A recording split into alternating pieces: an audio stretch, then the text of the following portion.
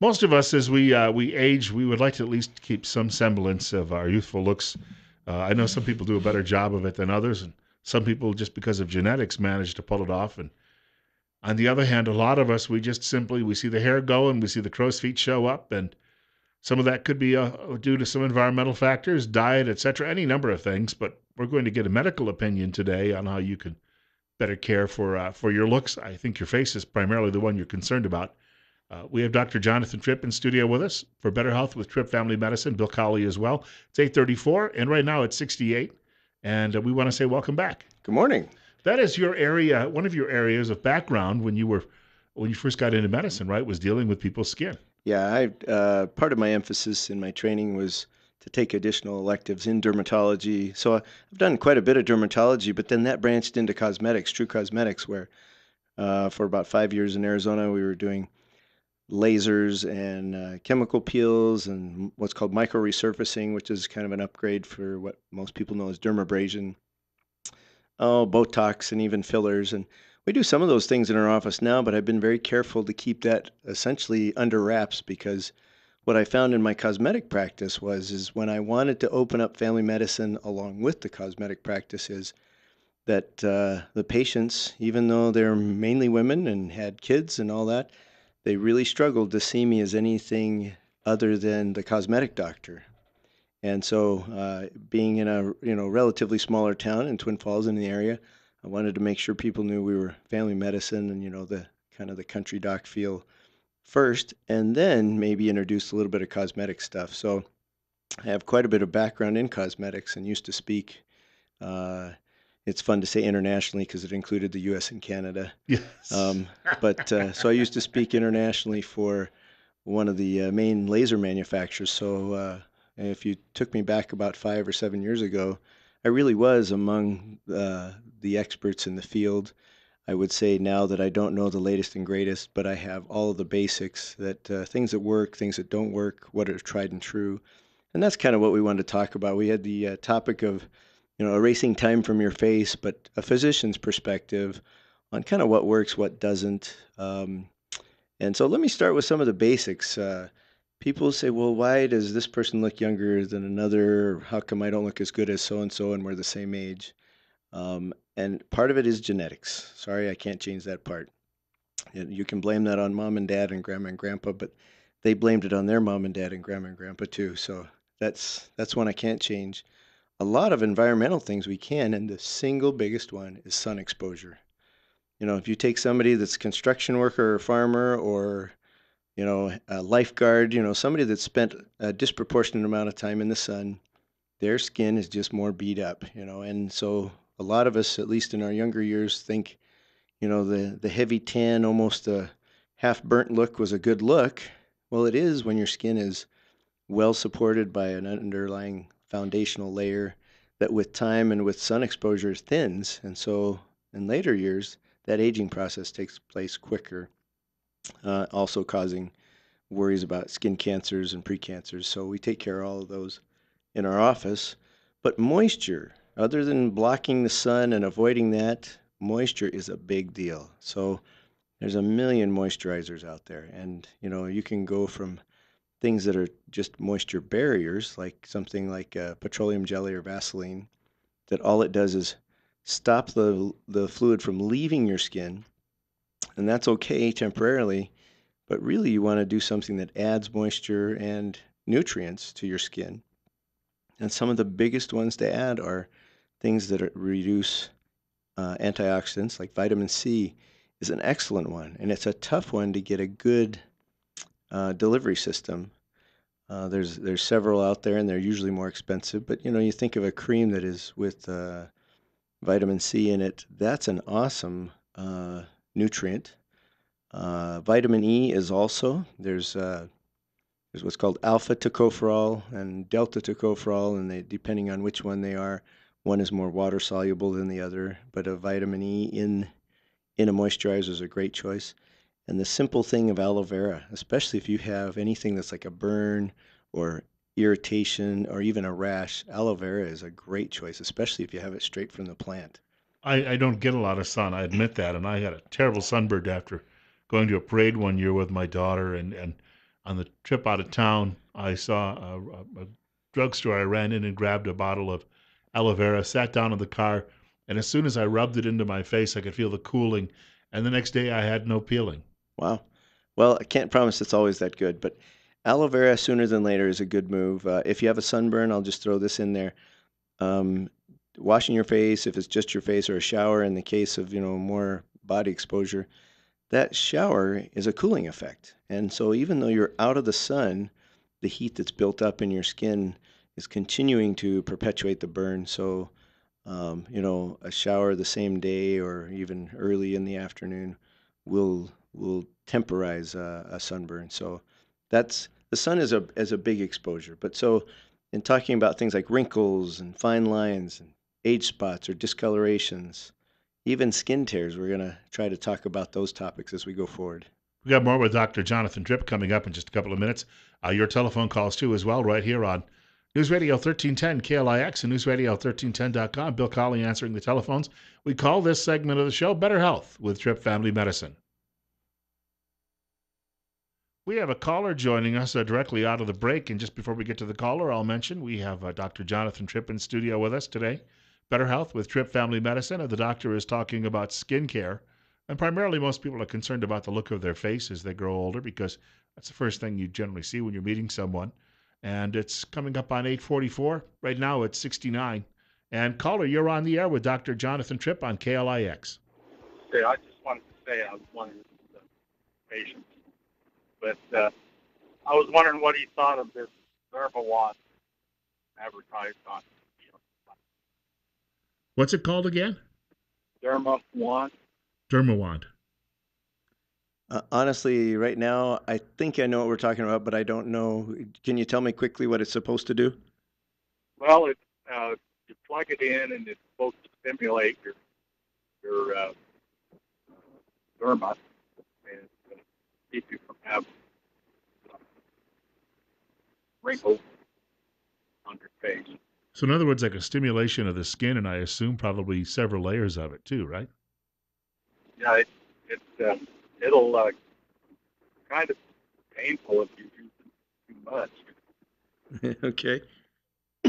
So it's abrasive, correct? No, it's kind of a laser effect, Okay. I think. Kind of heats up. Um, Most of the things that are available over the counter in a quote laser capacity are really low intensity and have a very superficial effect. I don't think it'll hurt you. If it has a heating effect on it, it tells me that it's mainly working by way of a heat. And heat's okay for the skin up to a certain temperature. In fact, there's an older uh, skin smoothing technology called thermage that they have a bigger wand that is literally moved across anywhere that you want to smooth out cellulite, and it is heating up the body, uh, the subcutaneous, in other words, the part under the skin where the fat layer is, to much higher than your normal fever would ever get to. And so it does heat it up and essentially kind of melt and reform some of the fat layer. But um, honestly, with this one and the handheld and consumer purchasable laser restrictions from the FDA, I would think it might be doing some help superficially, really superficially, but for the most part, I think it causes swelling, and then your little fine lines would appear to disappear for short periods of time. That's a great segue into one of the products I wanted to talk about. So sorry I don't have exact information on that, but my prediction is it's mostly working by heating and then followed by a swelling, which draws fluid to the area, so it makes it look better temporarily, and that's not all bad. I have another caller joining us. And caller, you're on the air with Dr. Jonathan Tripp at 8:47. And what's on your mind today? Doctor, could you please talk about the importance of using rubber gloves when dealing with chemicals? I had two friends that were mechanics that died young because the antifreeze, the different colors antifreeze, brake fluids, steering fluids, got into their skin and into their liver and kidneys. And also, a friend of mine's wife had her hand removed because she was using chemicals for cleaning around the house, and she had to have her hand removed. Well, the losing the hand is sounds like it's she had something more than just general exposure to household cleaning chemicals, but there's major cancer risks with some chemicals. In fact, uh,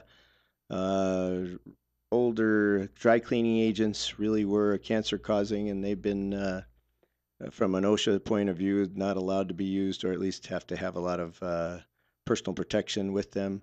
But I agree with the caller's comment that if you have anything that potentially could be absorbed by your skin, which is almost any chemical, but anything that would have a long-term threat, wearing some type of protective gear, rubber gloves is one of those, is an excellent choice. I have a patient right now who worked in radiators or works in radiator repair and has a lot of exposure to lead, and admits that in his younger years, he thought that was no big deal, and then I can't remember why he got his lead levels checked in his body at one point, but found out that he was well over the recommended limit. In fact, I'd recommend no lead in your system.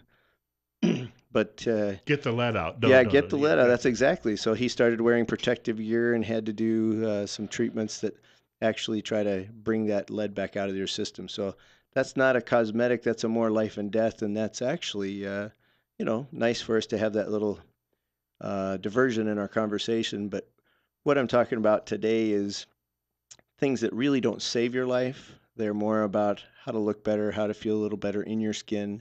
And this is the time period in my practice that I called myself a foo-foo doc, because I knew that they were things that didn't save your life, didn't make you live longer, but they're fun, they work, and they're things that aren't threatening. So let me tell you about some of the things that are easy to get a hold of. Hyaluronic acid is a component of a lot of cosmetics now, and it's relatively recent, maybe 10 years in since its real push on the market. But hyaluronic acid originally was discovered in rooster coxcomb, and was initially used to try to replace joint fluid in knees and other joints to make arthritis more tolerable, and we still use that today, and several manufacturers make things like that. But hyaluronic acid is like a miniature or a microscopic sponge. It holds many times its weight in water, and so you can put that topically on the skin, and it will draw water to the surface, plump the skin, make wrinkles look less. But it's the kind of thing you have to use every day, and that's my belief on the derma wand that the caller was asking about. Is it's a way of drawing fluid to the area and making it look good, but you have to continually use it for it to work. So hyaluronic acid is great. It's not harmful. You can apply it topically, and so I would look for that in products to moisturize and make the skin look better. But let me go to the things that are a little more threatening. The standard for making wrinkles go away for years has been what's called a CO2 laser. And lasers look for a color, and in the case of the CO2 laser, its main target is water. So when you think of that, all of your skin is primarily water, and so they have to control the depth of it. But essentially, if you break the skin into two main layers, the epidermis and the dermis, the CO2 laser evaporates or vaporizes that upper layer and down into the dermis a little. If you go a little too far, you leave scars. If you go just right, you've essentially vaporized all of the superficial skin, and it's about a 3-month recovery with oozing skin, and you have to hide from the public. And if it's in the right hands, it's done beautifully, and you really do look younger without having to go through a true facelift. A facelift will give you maybe 10 years knocked off your look. Um, and costs, depending on where you go, between about $15,000 and $30,000 to do. Treatments that I've always done have not been that aggressive. In fact, I kind of pride what we do on the nobody else knows you're doing it, a motto. If others know that you're doing it, it's because you told them, or they've just noticed that something looks better. Whether that's Botox or whether that's the chemical peels we do, nobody knows. And that's kind of the fun of what I call just cleanup. So things that I would recommend to people is to consider a daily product that has something like glycolic acid in it. Glycolic acid is one of the anti-aging or anti-wrinkle creams, and what it does is it works not only at the superficial layer of exfoliating, but it irritates the lower layer, that dermis, and causes it to thicken. It's what we have with our aging or our skin exposure or smoking exposure. That dermis thins. And so, your skin gets more crepey. In fact, I use my hand and, bend my hand back so my wrist has a little bit of wrinkles to it. And I show that compared to, the 16-year-old. And I say, why does mine look different than yours? And it has to do with that dermis layer has thinned. And so that really works well on the face. It works well anywhere on the body, but it's an ongoing, constant use, and it takes about 6 weeks for that to really show up. And I found that this is really true when I had a patient who's about 75 start using it on her arms where she was getting skin tears. And after about 6 weeks of using it, she no longer got skin tears. Would you So, recommend that for men? I know men aren't, big on putting cosmetics on, but would you recommend some of these things for men as well? yeah, it's, obviously I'm the guy that's been working in it, but the ability to get rid of some of the sun damage superficially is really nice without having to go through a lot of medical treatments.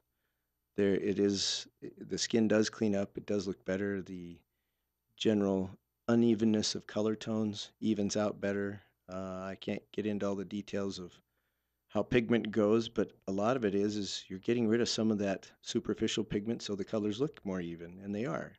People talk about pores being too big, and by doing some of that exfoliation through the glycolic acid, the pores look smaller. In fact, let me warn people that anybody that sells you something that says will make your pores smaller is at least fibbing, if not outright lying, because I know I can make them look smaller, but in reality, I haven't changed the base. I've just kind of taken some off the top so it looks smaller. So, warnings about if it sounds too good to be true, it probably is. Do you have time for another call? Sure. We have a caller joining us, 854 on KLIX. Better Health with Tripp Family Medicine, and you're on the air with Dr. Jonathan Tripp. Good morning. Good morning. Hey, I'm a man, of course, but I have bags under my eyes. What can you do for that? That's a great. Are they dark circles or just kind of baggy? Well, they're not real dark, but there is some darkness there. Okay. Well, I could talk you into trying makeup, but not too many guys are going to go for that. But really, for bags under the eyes, the best that you can do is a combination of the easy is getting something with this hyaluronic acid in it, and it will cause some plumping of the skin so that it doesn't have, it has more fullness to it, so it doesn't appear to be as baggy. But that's a daily, all the time treatment. Another option is a filler, which I don't do these under the eyes, but you can actually have injected filler that lasts for about a year. I'm not a big proponent of that because there's a lot of veins and vessels in that area, and that can cause some troubles. And the third is a little more aggressive. I talked about the CO2 laser. There are lasers which are called fractionated CO2. And if you think of like aerating your lawn, how it pokes holes in the lawn and then lets the air get in there, these are lasers that do microscopic little holes in the skin and cause it to contract and scar in that area. And you will be red for a week or two, but not the 3 months that I talked about with oozing skin. So I do not have fractionated lasers and be happy to help anybody get direction to a place that does. But that's about the best. Bags and circles under the eyes are really tough. You can plump them. You can cover them, or there are products that aren't necessarily makeup but actually give a little reflective quality so that the darkness doesn't appear as prominent. But that is one that a lot of the hereditary component is a tough one to overcome. I see those old photos of Franklin Roosevelt, and it looks like raccoon eyes. Yeah. And that was, of course, once he got into his late 50s, early 60s, he developed that. We've got about a minute and a half to go. Quickly, the contact information at your office. You bet. Our office, you can reach us at a phone number of 933-4400. Obviously, that's 208-933-4400.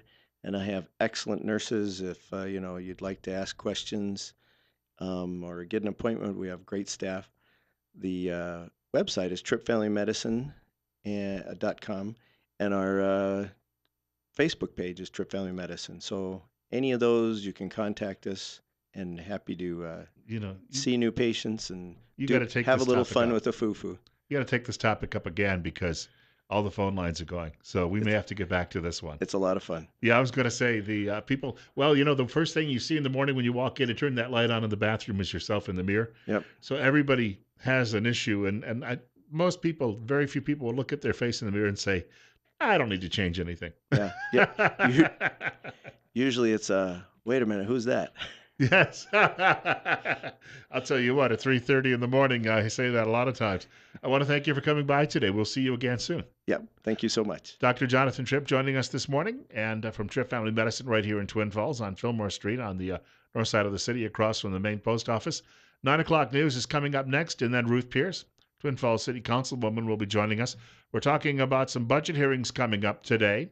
Well, they're not today, but we're talking about them coming up, and also be talking about some road repairs. A lot of us getting a little bit impatient with that. She'll give us a rundown on what you can expect.